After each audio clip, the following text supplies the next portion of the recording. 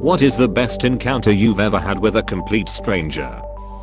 I was walking along a sidewalk in Midtown when there was a sudden heavy downpour. A kind man nearby shared his large umbrella with me all the way to my destination 9 blocks away. It was a simple act of sharing and kindness that I'll never forget. I would suck his dick in the next alley. What an awesome guy. Edit. Thanks for the awards. Never thought that I would be awarded for a BJ comment. Lol, from wholesome to filthy in 3 seconds flat. I was driving down a 3-lane highway in my old Taurus station wagon. Unrelated, but it's a very ugly car, and 2 other people driving old Taurus station wagons pulled up next to me. For a brief moment we were lined up perfectly across all 3 lanes. Just 3 Taurus station wagons aligned on the highway. We laughed and waved at each other, then drifted away. The absurdity of the moment plus the fact that the other drivers also recognized it happening and shared the amusement is what makes it for me. LMAO, my mom had one of those when we were kids. So ugly. But this sounds like a cool experience. My wife and I were traveling in Tokyo and we were looking for a good non-smoking restaurant. A lot of them still allow smoking, unfortunately, in the neighborhood we were staying. Most restaurants in that neighborhood were only advertised with discreet Japanese signs. We are white Europeans and looked obviously like tourists.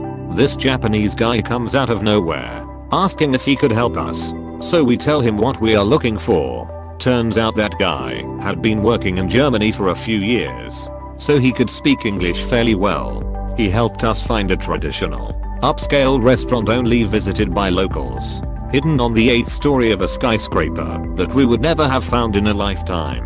The best part is that he obviously liked to chat with us. It reminded him of his life in Europe, and asked if he could join. We gladly accepted, and he helped us with how to behave and take our order. It turns out that guy was a high-level consultant for an accounting organization, and he insisted on paying the bill. So we got to eat in a very high-end restaurant that no tourist would have ever found, and didn't even pay for it.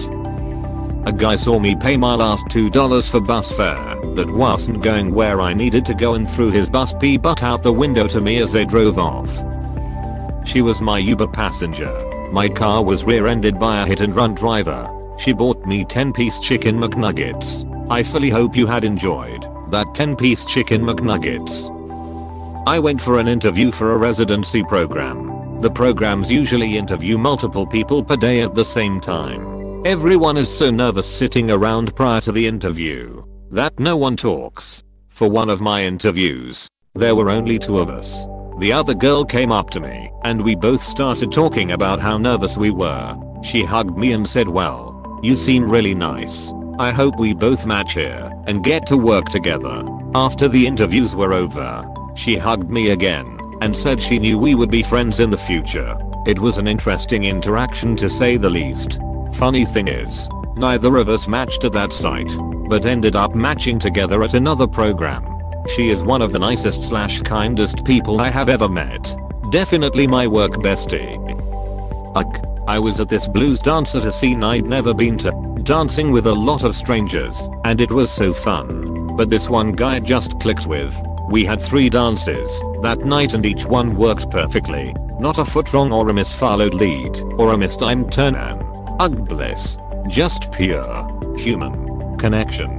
Someday I hope to return to that dance and do it again. As a line D hop and blues dancer, I totally get this vibe. I was at a line D event in a scene I'd never been to and had the most fluid fast line D dance I've ever had. I've always felt real awkward and anxious with fast line D, but it just flowed so well I felt like I was sparkling. I was traveling around the US on my motorcycle and I stopped at this bar in South Dakota somewhere for a bite, and this guy sat down next to me at the bar and we both drank a beer quietly beside each other before he struck up a conversation. He was super friendly and had a drawl that I couldn't place. Sounded like an Okie. He was traveling around the country too in his helicopter. Just flying around the country, stopping and getting a beer here and there. Same thing as me, except I was on a bike. I found this super odd. We chatted forever and got a flight of beers, eventually trying pretty much all the beers they had on tap. The oddest part was that this guy could not get over that he had an electric rental car, a Prius. Like he didn't even know such things existed. So we went out to the parking lot and he showed me how quiet it was. Prius had been around for a while at this point. It was not a new technology and I'd driven plenty of them at this point. He was amazed that it could drive and be completely quiet. I also found this odd considering the guy was flying around in a rotor seemingly just for fun. Anyway, we parted ways and he was just so nice and happy he left me in a good mood for a couple days. Sturgis?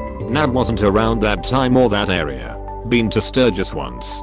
That's more than enough for me. I gave a ride to a guy who came up to my work the day after New Year's. It was getting dark, raining, and in the low 30s. I couldn't let him walk the 5+ miles back to town. Usually we only get addicts and looners out in the woods where I work. But Alan was different. He's a carpenter from New York. Just a guy whose heart lies on the road and doesn't stay anywhere long. His phone had died and he couldn't Uber back to his hotel. Instead of the usual small talk he pressed right in asking, so what it is that defines you? What makes you, you? And from there we talked about life, passions and focused on the bright points amidst the darkness of the previous year. When I dropped him off he pulled out his wallet at my protest. But instead of cash handed me one of those little sayings that gets clipped to the end of tea bags. The last few months have been extremely rough for me. Between the phrase and the conversation, the whole experience was uplifting, somehow reassuring and a bit surreal. There is nothing like you. There was nothing like you. And there shall be nothing like you. Once, before we were married, my wife and I were in Chicago on a trip and decided to head to the Garfield Park Conservatory on our last day. As we walked in, this sweet old man who didn't seem to speak much English was outside smoking by the door. He saw us, smiled, looked up from his cigarette, and said to us, "What a pretty pair." He was talking about her tits. I was traveling back home from USMC boot camp with all my stuff. Since you start off at the lowest pay scale and you pay for your uniforms and gear, and have to buy your travel tickets to be reimbursed later, I had nothing in my bank account and just a bit of money on me. Got off at a New York City bus station and someone dressed similar to staff helped me carry my gear, and then near a secluded area, demanded a tip. So I gave like the $5 or $10 I had, a type of scam I didn't know about. Went to get my ticket for my next bus, only to discover it had fallen out of my pocket. I had to backtrack with all my stuff, and couldn't find it, and realized I likely lost it on the bus, which was now gone. Since it was like 11 at night I called my mom, and explained I had no money to get a ticket from the station to the one back home. So she was trying to find a Western Union within walking distance for me to get home. But they didn't open until the morning, and were a few blocks away from where I was. I sit down in a waiting area, again dragging a dress bag holding my good uniforms, my giant green duffel, and a camo bag with all my gear. At this point I'm doing my best to hold in tears and not panic when a guy started chatting with me because he saw my uniform stuff. Talks about how he is in the reserves for either the army or National Guard. I forget. He sees I'm upset and asks what is wrong, and I explain my situation. He asks me where I'm from and trying to head to. We chat for a bit longer and I calm down, but I'm still reeling, so I hold my head in my hands and look down. He comes by and starts talking to me again, and he is holding a ticket with my hometown as the end destination and a little cash. Tells me he remembers what those first checks were like and wishes me luck. I can't believe it and thank him and tell him I don't need the money, but he insists I keep it to get something from a vending machine at some point since the next bus the ticket was for didn't leave until early morning. Seeing how exhausted I was, he told me he'd watch me and my stuff while I slept, and he'd wake me when he was leaving for his bus. So I laid down on my duffel and got a few hours of sleep before he woke me up. He never gave me his name or address despite me asking, so I could send him money the next time I got paid. I have never forgotten how he made me feel on one of the worst days I had ever experienced in my life. I met a guy on the bus one day. He and I looked very much like brother and sister. Very much. We talked for the whole bus trip, each of us opting to miss our respective stops. We ditched our plans and spent the whole day together at the beach, just talking and walking. Our connection was immediate.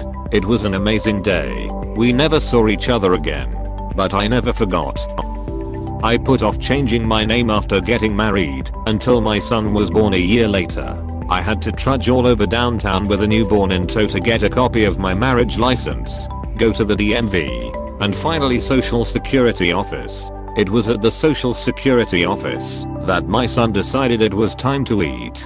I started to discreetly nurse him, and a security guard looked in my direction. "Hey, you can't do that here." 2 women jumped to my defense before I could even look up. "That is a federally granted right.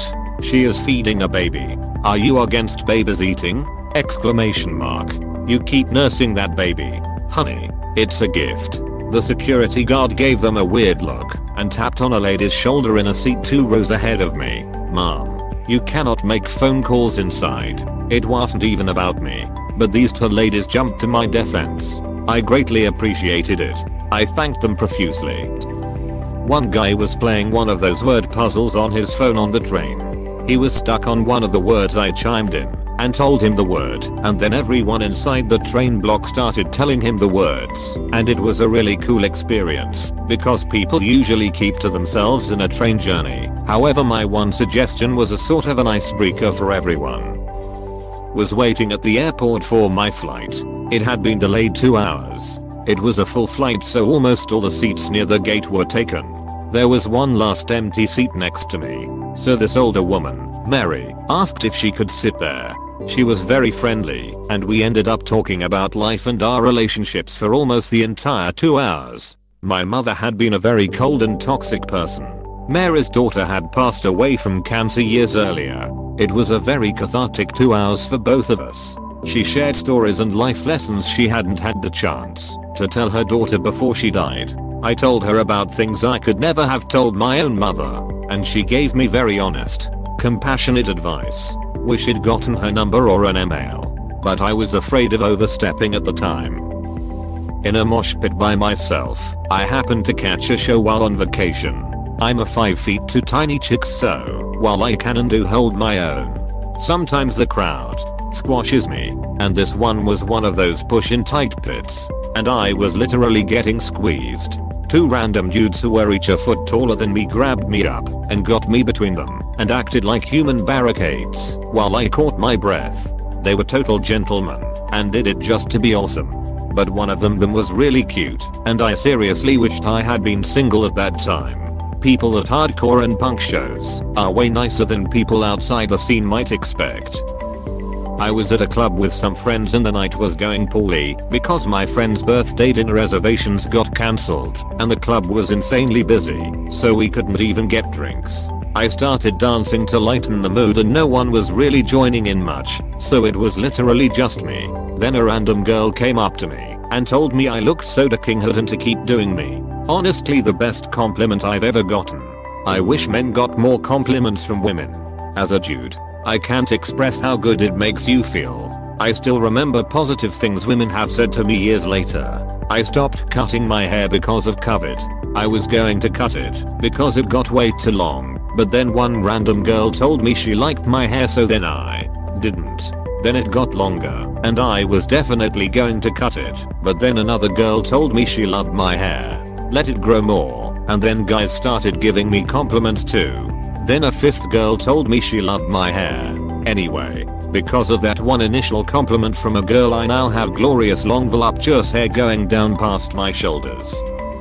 I was walking my then puppy, who is a Rottweiler. She was also giant for a puppy, 50 pounds by 13 weeks. We had a hard time socializing her because she was nervous around people, plus most people didn't want to take the time to meet her because of her size and breed. Although she's really a big teddy bear. Anyways, we walked past the fire station and one of the firemen was out with his dog. We were talking and my dog also was doing air bites towards him. Puppy thing, not aggressive thing, which not everyone gets. He had a glove on and just stuck his hand in her mouth as if to say, "Is this what you want?" And she was so confused, but kept the softest bite on his hand. I wouldn't have let him do that if I thought she would hurt him. This stands out so much because my dog often gets discriminated by people. It felt great to meet a stranger who saw that my dog wasn't being aggressive, but was just being a goofball puppy. She also loved him after that point. I'm a white overly educated guy that works for the university system. I was a bit out of place at the monster truck show I was attending, but I didn't care. Monster trucks. Yo. I had to use the restroom and the latrine was empty. I was at the urinal when another man, a very large, overweight, camouflage wearing dude comes bebopping in and pulls up to the urinal at the other end. This man farted so loud and so hard as he was taking a piss that the automatic paper towel dispenser behind us spits out a sheet of brown hand drying loveliness. We both looked at each other and started laughing. Not just haha, that was cool bro laughing. It was the funniest shit either of us have ever witnessed in our entire life. I honestly don't even remember if I pissed. We were laughing so hard that we were both hyperventilating. There was backslapping and bent over belly laughter as we were both pointing at the dangling paper towel in marvel. We eventually exited the restroom, still laughing and guffawing. Me, a Yankee from way up north and this good old boy from the deep south, had a significant moment. I never got his name, but I will never forget how the air in that empty stadium latrine vibrated as this man broke wind. Oh man. Thanks for the laugh. Thank you for watching. We hope you enjoyed this video. Please subscribe for more videos.